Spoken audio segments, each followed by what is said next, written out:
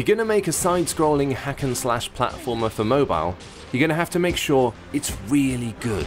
There are loads of games that offer similar experiences on the go, so retreading the same old ground just isn't going to cut it. Luckily, that's something Blackmoor 2 understands perfectly. The game sees you picking a warrior, then making your way through a series of levels, murdering everything that moves, and quite a few things that don't. But there are more than enough fresh ideas here to make it an easy game to recommend. Once you've picked your character, you stomp out into the campaign. This isn't a one-time thing. You can play any level you've unlocked with any of the other characters you've got.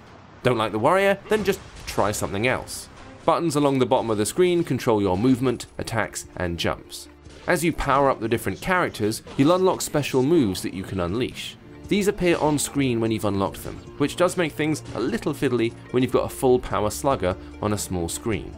That's only a small issue though, especially when the violence Blackmoor 2 offers up is so enticing. It's not a mindless button blatter, nor is it a more precise slaughterer like Grim Valor. It sits somewhere between these two poles, and it makes for a really engaging experience. The game is structured in a way that anyone who's played a platformer is going to understand.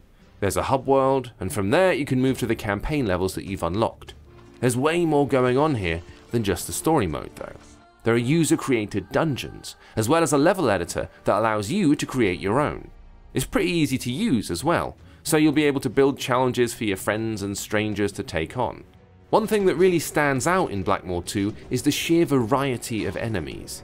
There are skeletons, ratty thieves, giant ogres swinging deadly maces, and much more. Almost every level sees you facing off against some new foe, which means you're always learning new offensive and defensive tactics. Blackmoor 2 knows what its players want, and it sets out to give them as much of it as it possibly can. It's tricky when it needs to be, frantic when it wants to show off, and surprisingly smart for a game in a genre that's often described as mindless. You're gonna have fun is what we're trying to say.